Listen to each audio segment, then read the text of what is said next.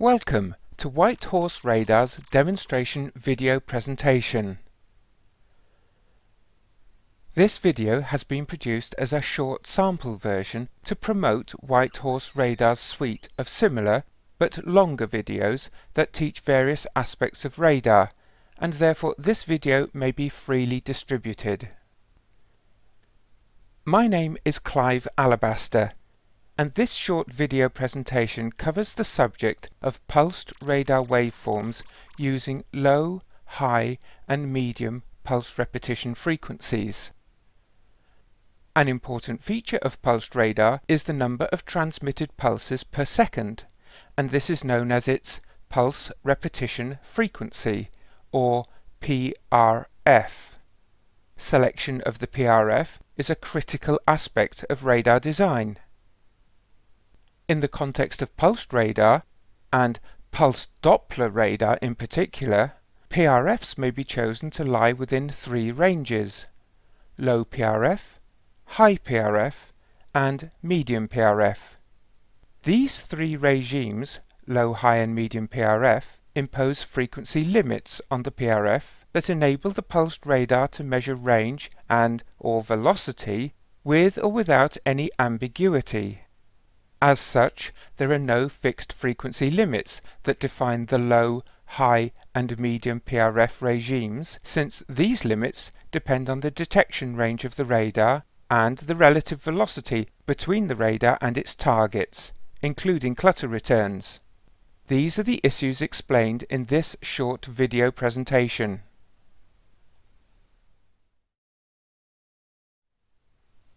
This video presentation covers the following topics. We start by considering the features of a pulsed carrier signal in the time domain, that is, its waveform, and in the frequency domain, or its spectrum. The measurement of range is made from the time delay between the transmission of a pulse and the subsequent reception of an echo of that pulse from a target. Since pulse delay ranging happens in the time domain, the signal's waveform is all important. The measurement of velocity is done by sensing the Doppler shift of the target return, that is, the small change in frequency of a received signal with respect to the transmitted signal, which is dependent on the relative velocity between the radar and target. So, target velocity measurement takes place in the frequency domain, and therefore it is necessary to consider the signal's spectrum. It turns out that the choice of pulse repetition frequency, the radar's PRF, can result in an ambiguous range measurement. But range ambiguity can be avoided if a suitably low value of PRF is used, and this constitutes a low PRF waveform. Similarly, Doppler and hence velocity ambiguity can result from the choice of radar PRF. But this too can be avoided by choosing a suitably high value of PRF, and this leads to the notion of a high PRF waveform. In the general case, however, a PRF occupies the middle ground, in which both range and velocity may be ambiguous, and this is the so-called medium PRF. In spite of the complications of range and velocity ambiguities, medium PRF has several advantages over both low and high PRF waveforms, especially when strong clutter returns are present, that is, the unwanted echo from the surface. Finally, we review a summary of these topics and make a few closing remarks about White Horse Radar's video presentations. The numbers in blue to the right are the times at which these various topics start, and are given so as to help you fast forward directly to the specific topics should you wish. All three waveforms, low, high and medium PRF, have relative strengths and weaknesses, and all three have applications in pulse Doppler radar. We start by considering the waveform and spectrum of a pulsed radar signal.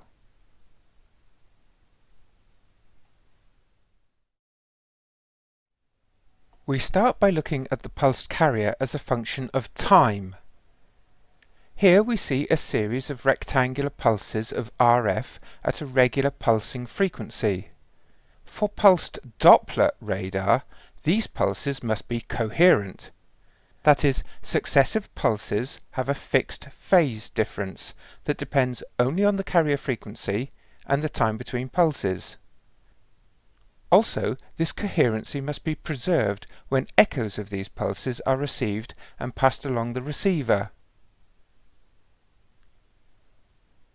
We note the time between pulses, the pulse repetition interval, PRI, usually referred to as the time TR.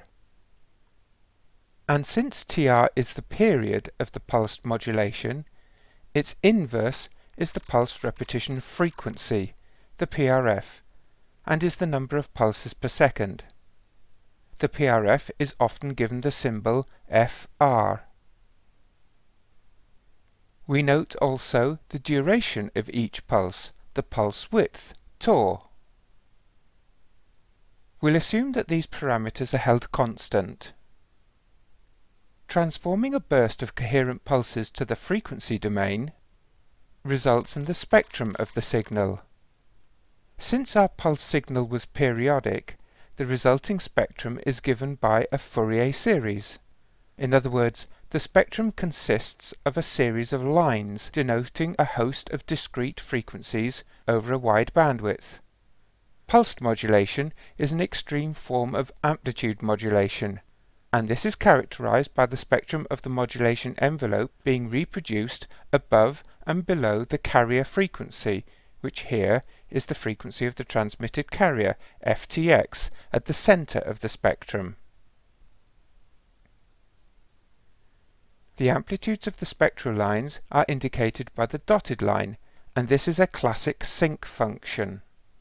This continues to diminish at ever greater offsets above and below the central carrier frequency, and in theory never becomes zero, but in practice will eventually die away to a level below the background noise level.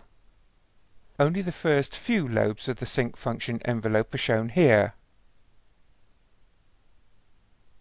The spectral components have a regular spacing frequency and is given by the inverse of the PRI, that is, the PRF. In this way, the spectral lines are offset from the central carrier frequency by multiples of the PRF. The sinc function exhibits nulls between a sequence of lobes.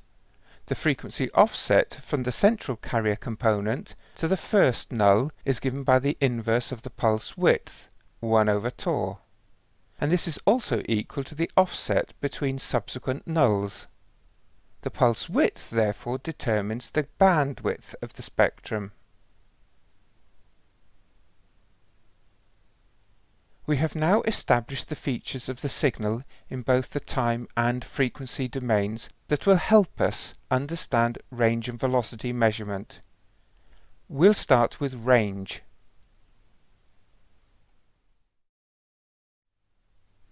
Here we see an airborne pulsed radar with several targets and surface clutter within its main beam. The pulse modulation and a clock waveform are also shown. The modulation waveform goes high to indicate a transmitted pulse and remains low during the receiving time between pulses. The clock marks out regular increments of time throughout the receiving period. This has the effect of quantizing time into a series of range gates or range cells, or range bins as they are known. The width of each range gate is normally set to the inverse of the signal bandwidth, assuming matched filter reception, as illustrated here. Individual range gates isolate returns from a thin volume of space within the beam. Ground targets are detected in a range gate in which the thin volume of space intersects the ground. The ground itself is an example of a highly extended target. It does not exist at just one point in range, but is spread in range, and hence there is a continuum of returns from the ground occupying several successive range gates. This is usually regarded as a surface clutter return. Some targets may coincide with the ground return, as for all ground-based targets like the tank here, and others, such as the aircraft, may not.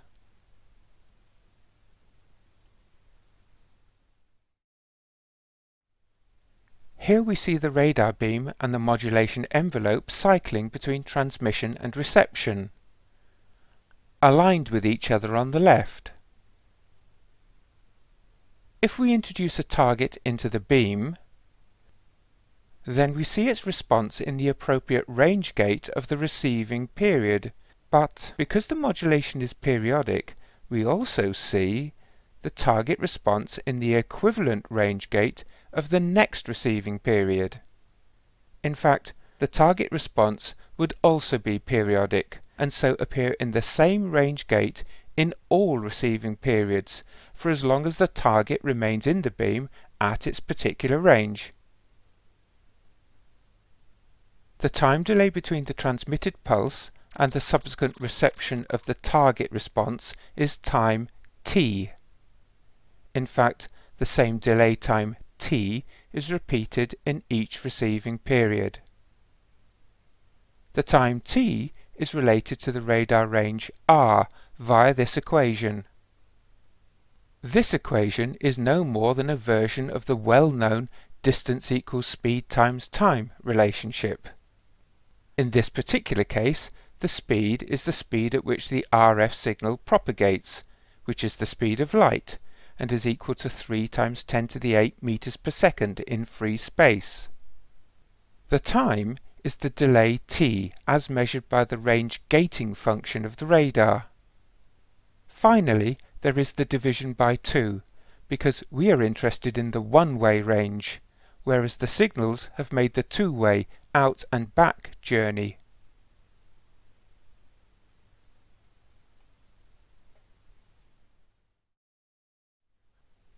We now turn our attention to the measurement of velocity of a target relative to the radar. This is accomplished by determining the Doppler shift frequency of a target return relative to the transmitted signal.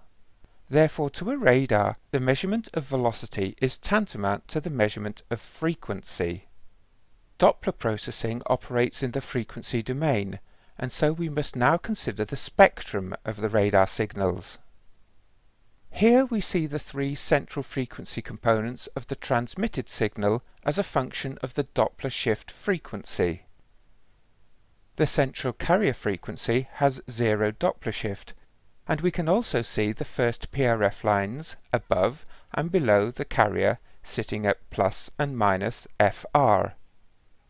These 3 lines would also depict the 3 central components of a received signal having 0 Doppler shift after coherent downconversion to a complex baseband signal. Either way, these 3 components provide us with a useful reference of a 0 Doppler shifted return. Returns from a moving target will be Doppler shifted, either with a positive Doppler should the target be closing towards the radar, or a negative Doppler should it be receding away from the radar. Fast Fourier transform FFT techniques applied to a sequence of returns result in a series of filters that form Doppler gates, or Doppler cells, or Doppler bins, as they are variously known. These filters measure the Doppler shift. The filters, or Doppler cells immediately above the 0 Hz center, measure positive Doppler arising from closing targets, and the Doppler cells immediately below the first PRF line measure the negative Doppler shift arising from receding targets. This processing must be applied across a total Doppler bandwidth equal to the PRF, since this will always capture one and only one frequency component of the received signal for each moving target. We can see how the FFT processing results in a series of N filters that subdivide the Doppler band into quantized frequency intervals, the N Doppler cells. The number N is known as the FFT point size. For historical reasons, FFT processing in real time required n to be a power of 2, although this need no longer be the case. 32-point processing is illustrated here, and you can see how the filters are numbered from 0 to 31, or in general from 0 to n-1. It may seem a little odd to see the negative Doppler filters as they are shown here. We can alternatively depict them immediately below the central component, like this. The Doppler filters now cover the band of -1/2 the PRF to +1/2 the PRF.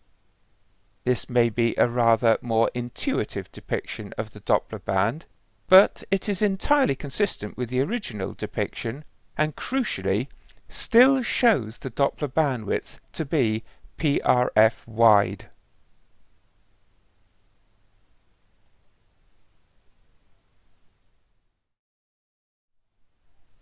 Here we see an example of a Doppler-shifted target response in Doppler filter number 4. The Doppler frequency of this target is given by the displacement of this filter from the 0 Hz center. The Doppler filters can be scaled to velocity and so can be thought of as a set of velocity gates, or bins, or cells. The target response in Doppler cell 4 corresponds to a Doppler shift of 1/8 the PRF, for the example of 32-point FFT processing shown here. The relationship between Doppler shift and relative velocity is given by the equation here, and substitution of the measured Doppler shift and scaling by the radar wavelength yields the relative velocity of the target.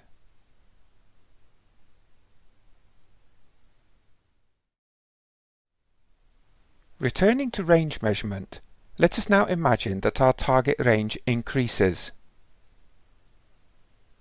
We can see how its return becomes correspondingly later and eventually falls within the second receiving period.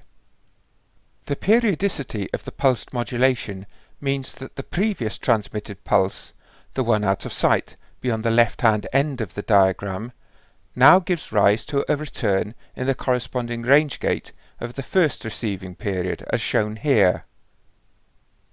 A return received within the first receiving period is termed a first trace echo, and in this case gives the false impression of a close-range target.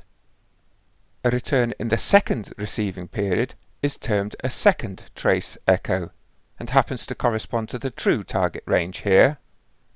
Of course, if the radar has the detection range, it may be possible to detect even more distant targets as third or fourth or higher order trace returns.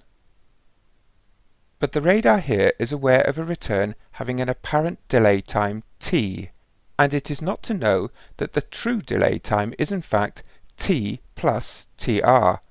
Remember, tr is the time between pulses. All of which means that there could be multiple solutions for the range, as given by the equation here, corresponding to multiple possible delay times. This is range ambiguity.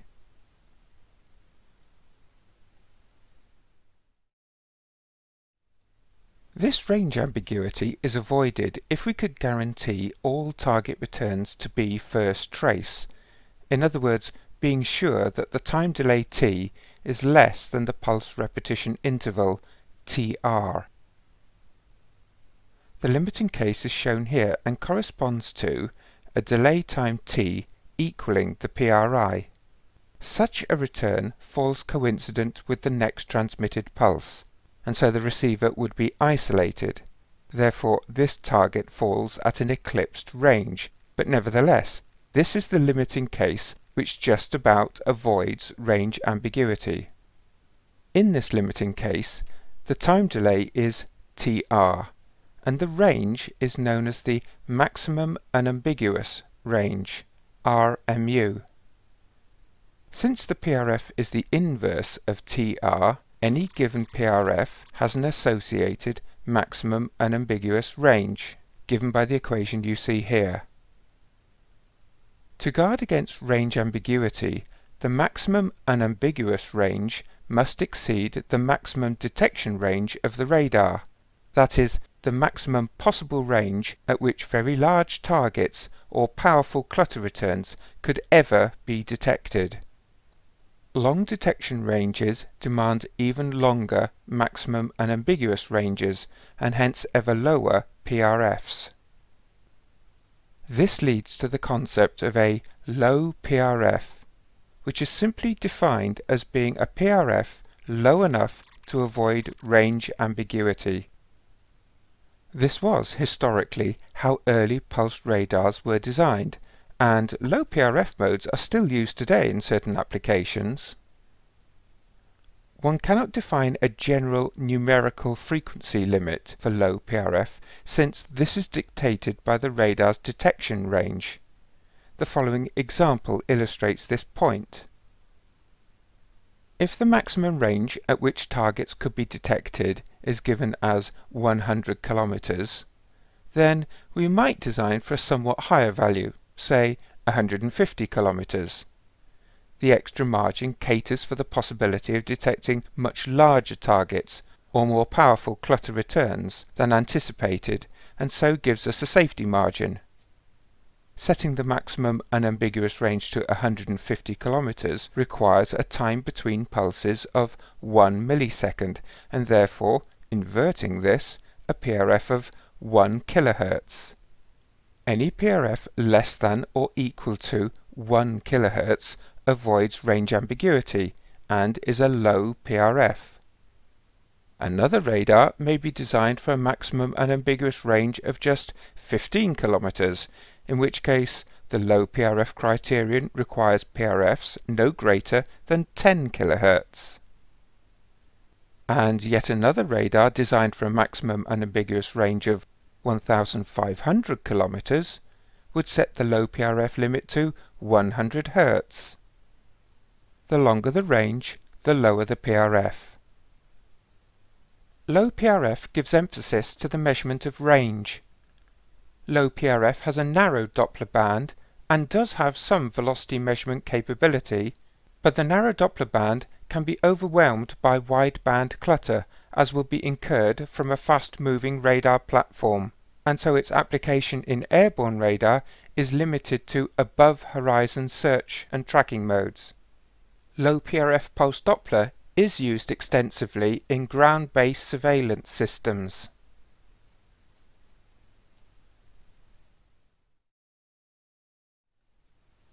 Returning to the earlier depiction of range ambiguity, we can expand the earlier equation for the various range solutions into the sum of two terms.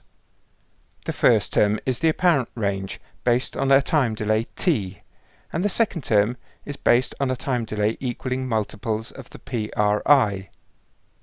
These terms can be further simplified into the apparent range and multiples of the maximum unambiguous range. We saw earlier that low PRF avoids range ambiguity. However, range ambiguity is a feature of medium PRF, and probably also high PRF, which is what we're about to look at.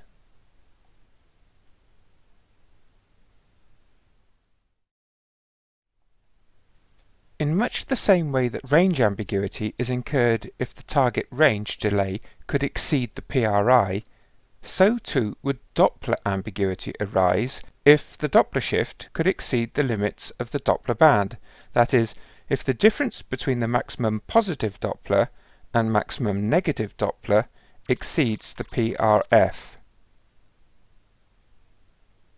As we watch the Doppler shift increase and decrease, we can see that the central frequency component can indeed go beyond the band of -1/2 the PRF to +1/2 the PRF. But note also that just as the central component is shifted outside this band, one of the Doppler shifted PRF lines falls into this band.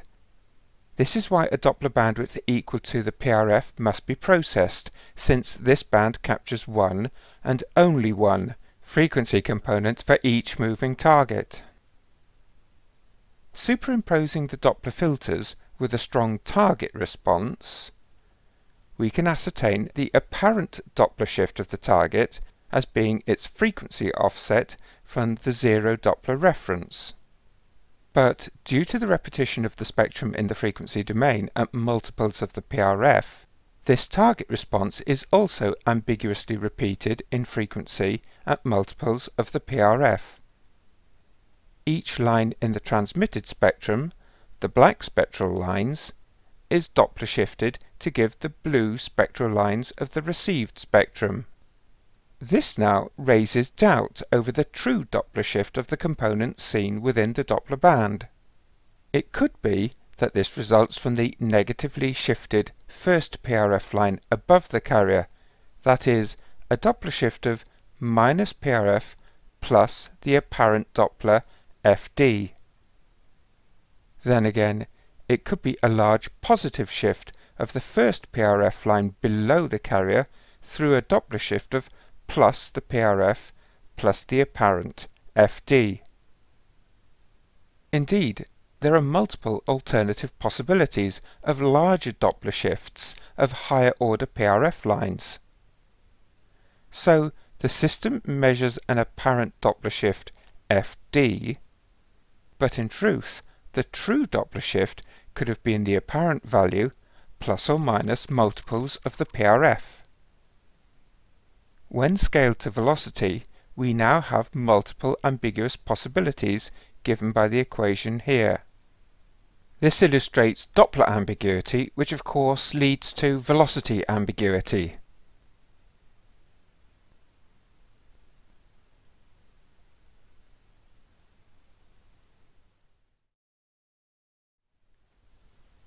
The issue of velocity ambiguity leads us naturally to the idea that there is a maximum value of Doppler shift, both in the positive and negative frequency directions, that just about avoids ambiguity.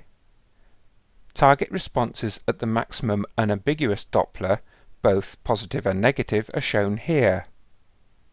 The maximum unambiguous Doppler is plus a half the PRF and minus a half the PRF.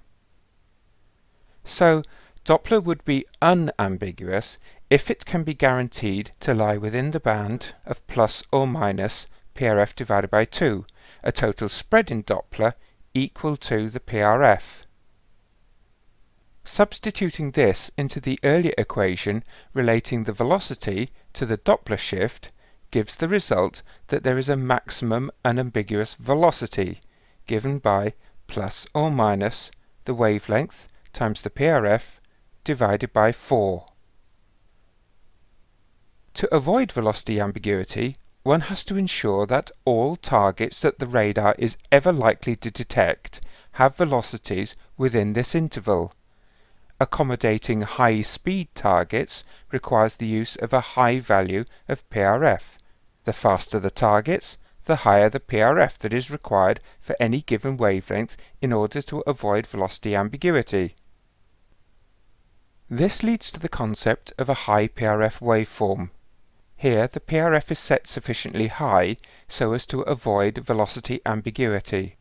In this case, the PRF is chosen such that the maximum unambiguous velocity is always greater than the maximum target velocity ever likely to be encountered. So, high PRF is simply defined as a PRF high enough to avoid velocity ambiguity. Again, it's worth noting that no general frequency limit can be quoted here, since this depends on the radar wavelength and maximum target velocities. High PRF gives emphasis to the measurement of velocity and is therefore useful in velocity search and tracking modes. In most cases, the requirement for high PRFs to avoid velocity ambiguity clashes with the requirement for low PRFs to avoid range ambiguity.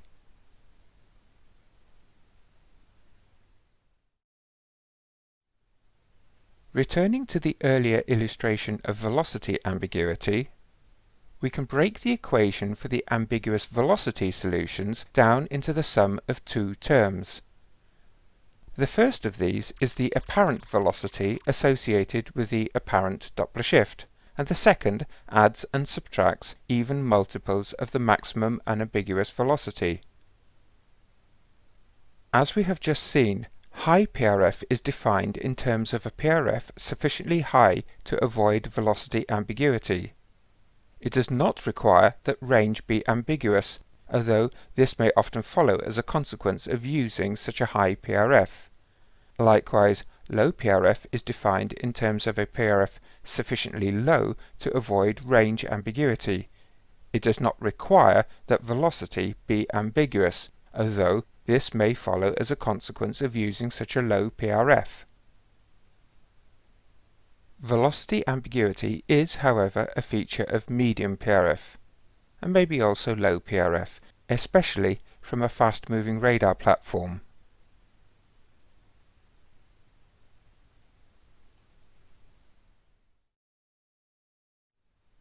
Medium PRF has ambiguities in both range and velocity. In spite of this, it is a popular waveform because it is well suited to a wide spread of target ranges and velocities and can cope with high clutter situations. Both low and high PRF have circumstances where they work well, but both are also prone to severe clutter-related problems. The severity of these problems is much reduced through the use of a medium PRF value, but the price one pays for this is, in part, the complexity of decoding the true range and velocity from the ambiguous data. Decoding the true range and velocity can be accomplished by comparing the ambiguous data seen in several medium PRFs. Data in a minimum number, typically 3 PRFs, is required. In order to recover data in at least 3 PRFs, a schedule of many more PRFs, typically 8, must be used. In general, data in M out of N PRFs is required, and this also becomes a condition for declaring a target detection. The additional threshold of the M of N criterion adjusts the detection performance of the radar. The use of N sequential PRFs entails N processing intervals, one in each PRF, and also requires the beam dwell time to be sufficient to accommodate these N processing intervals. Time constraints limit the value of N and the duration of each processing interval, which in turn limits the processing gain and hence the range and also the velocity resolution of the radar. Clutter responses are also ambiguous and are seen at apparent ranges and velocities which vary with the PRF used.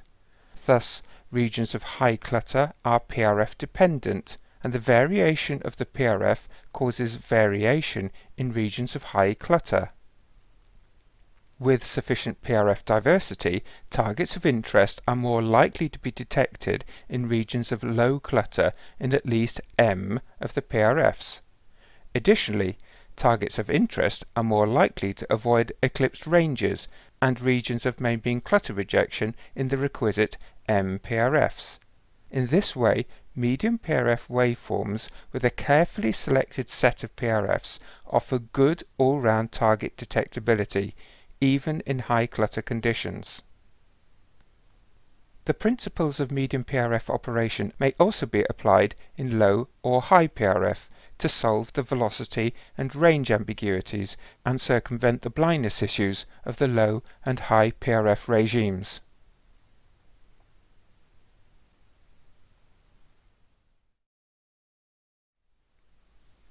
An alternative medium PRF strategy is to first use a multi-PRF schedule to establish the initial range and velocity of a target, as previously described, and then subsequently to use a single medium PRF to track the target. The single medium PRF gives ambiguous range and velocity, but because the initial values are known, changes in range and velocity may be tracked. The radar may periodically recheck the target's true range and velocity by temporarily going back to a multi-PRF schedule or another waveform. As the target range and velocity change, the target response will from time to time approach a region of eclipsed range or main beam clutter rejection. The radar tracker detects this situation and initiates a change of the medium PRF to keep the ambiguous target response away from blind ranges and velocities. The radar would typically have several PRFs, all in the medium PRF regime, to select from, which are chosen to maintain good target detection over the full range and velocities of interest. This technique is known as PRF switching and is popular in active radar seekers used in guided weapons. A simulation of an engagement against an airborne target using medium PRF switching is seen here. The display is the unambiguous range velocity detection space of the pulse Doppler radar seeker aboard the anti-aircraft missile, which is used for guidance in the final stages of an engagement. It has a horizontal axis from zero velocity on the left to the maximum unambiguous velocity at the right-hand edge, and a vertical axis from zero range at the bottom to the maximum unambiguous range at the top. The maximum unambiguous range and velocity change as the PRF switches, and so the range and velocity scales are adjusted on each PRF change. Some other details of the simulation of the engagement are displayed here. The target is initially seen at an ambiguous range of 1.7 kilometers and ambiguous velocity of 270 meters per second, although the true values are 10 kilometers and 1,100 meters per second. At the start of the simulation, the track is not very accurate, and the radar switches PRF several times in quick succession to find a suitable PRF, but eventually decides on a good one. In time, the accuracy of the track improves and the PRF switching behavior calms down. As the simulation plays, the range counts down and the timer increments. The target response reduces in range as the radar closes in on the target, but the velocity remains fixed. The eclipsed range is the dark blue stripe along the bottom of the display, and blind velocity occurs where main beam clutter and its ambiguous repetition in the velocity domain is filtered out, and is indicated by the dark blue stripes running vertically on the left and right hand edges of the display. As the target response nears one of these blind regions, the radar tracker initiates a change to a new PRF, such that the target response jumps to a new ambiguous range and velocity appropriate to the new PRF, but which is now well clear of the blind regions.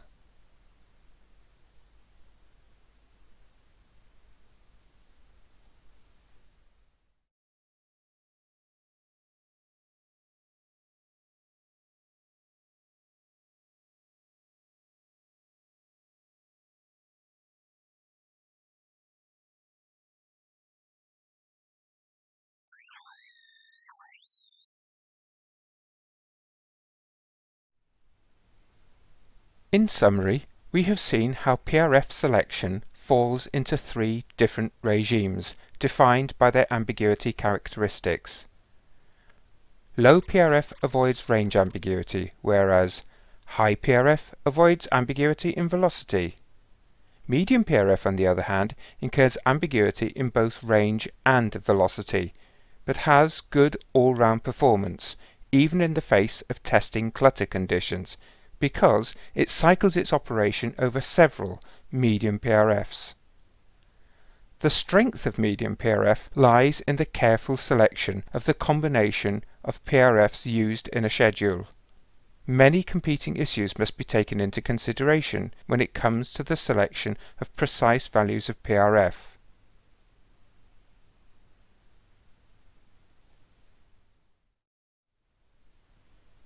We hope you have found this video presentation interesting and useful. White Horse Radar has a range of video presentations in the same style as this one, but typically of an hour's duration.